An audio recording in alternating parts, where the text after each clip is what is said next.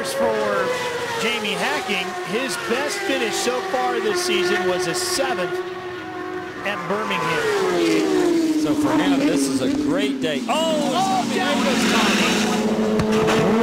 Oh, look at the bike. That's how quick it can happen. It's in rain conditions. They're on the brakes and just a little too hard. Ben Spies continues to lead.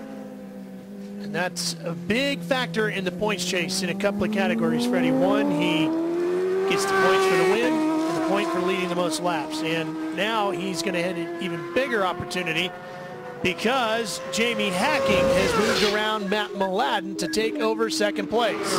We'll show you how that pass took place. Now, as they were coming down into turn 3, you could see Matt looked like he tucked the front and had a little bit of a twitch there. That cost him his drive because the front of the motorcycle moved out.